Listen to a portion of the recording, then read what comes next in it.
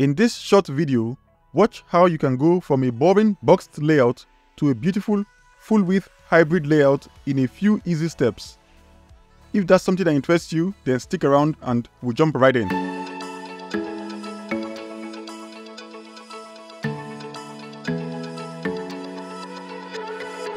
To speed up the process, I'll be using Core Framework as my CSS framework to add in the custom CSS, but you don't need a CSS framework. You can copy the CSS, which I'll leave a link to in the description below, and then paste it inside Bricks directly, or you can use a code snippets plugin.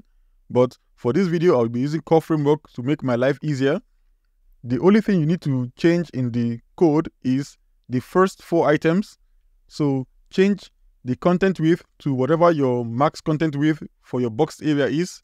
Then you can change the default value for your first column percentage. Then you can change the gap and the gutter. So those are the 4 things you need to change. So now let's jump right into the edit screen and see how fast and easy we can get this layout done. So here we are on the Bricks edit page. To speed up the process, I've already gone ahead and I've added in some content. So let's go ahead and preview how it looks like on the front end.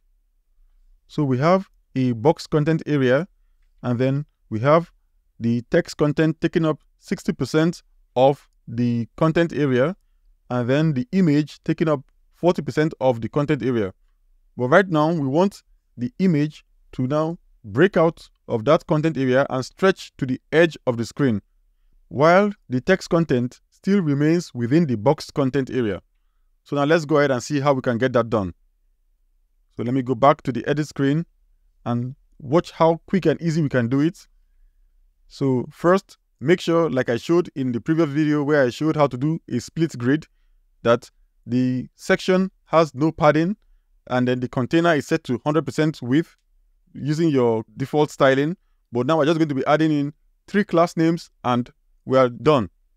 So go to the parent container, that is the direct parent of the 2 columns, and then give it a class name of DD Mixed Grid.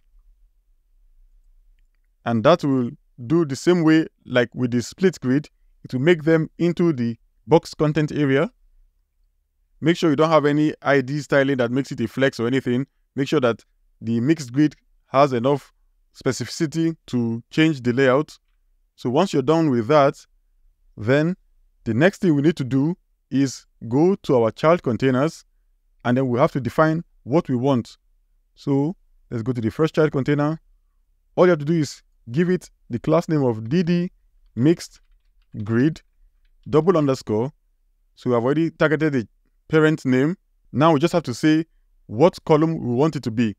So there are about 5 columns. We have col 1, then we have col 1 full, so that makes it to be stretched.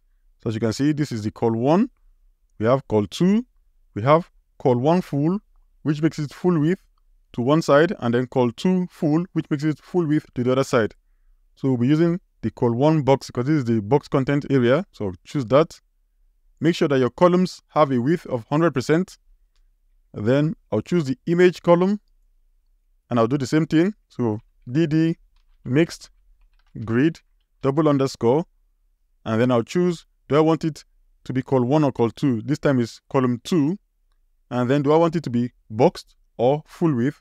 I want it to be full, so I'll just choose full. And we have our layout already set up.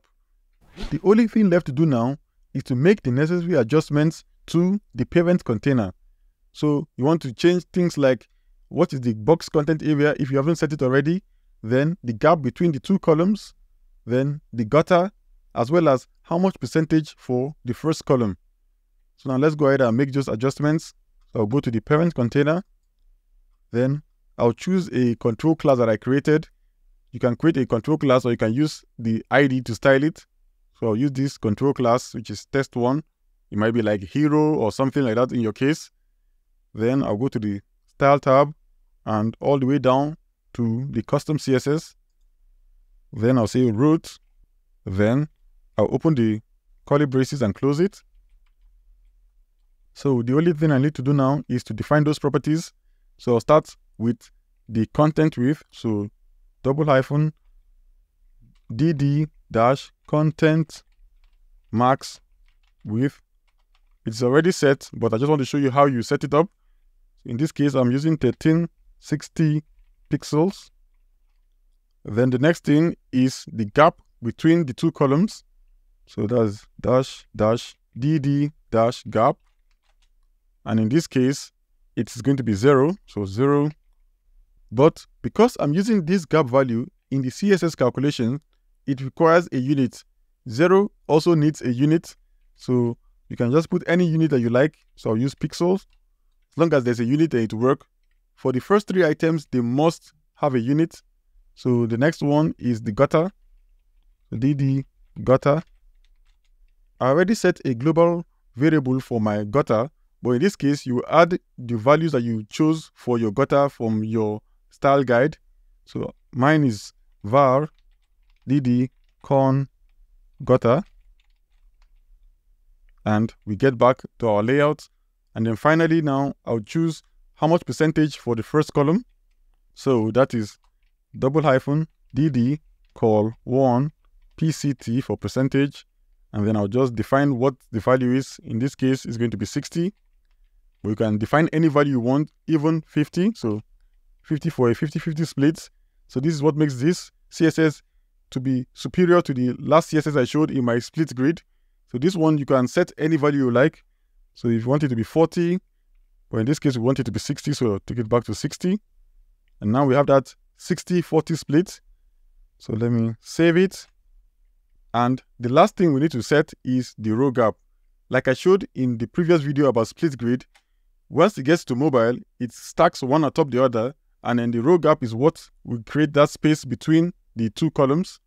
So what you need to do now is come down and just say row dash gap and set a value for that. I'll say something like maybe var dd content gap, or you set a value that you use for your row gap. So now everything is set up. We can now go and preview it on the front end. So let me save it and preview it. And as you can see, we get the layout that we're looking for. The text is lined up nicely with the top header, while the image is stretching to the edge of the screen. And then we have 60% for the text area and 40% for the image. The background color is on the parent container. That's why it's stretching to the edge of the screen. So now let's go ahead and inspect it to see how it is on mobile. So I'll right click, inspect, and watch as it goes down. It now flushes. Once it gets below that value of 1360 pixels, it is now getting the gutter value. And as it goes down, it switches to the mobile view. So it goes stacking one atop the other. And we get this row gap that we set up. And everything just works out well. I know there's no padding here. That's because I didn't set the padding. I set everything to 0.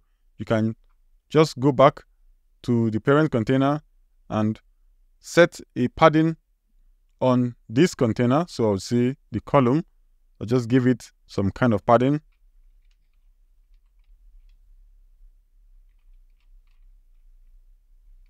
Just a large value. So let me save it.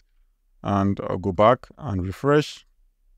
And now we get enough space for this column, while the other column is now having that the gutter is working well for us on mobile. But once we get back to the desktop view, we get it full width.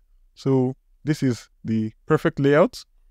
If you've enjoyed this tutorial, please do leave a like, put a thumbs up, and let me know in the comment section so that I know that the video actually helped you. And you can request for a tutorial video that you want to see next. Leave it in the comment section below and I will check out for it. Thanks for watching, and I'll see you in the next one. Bye.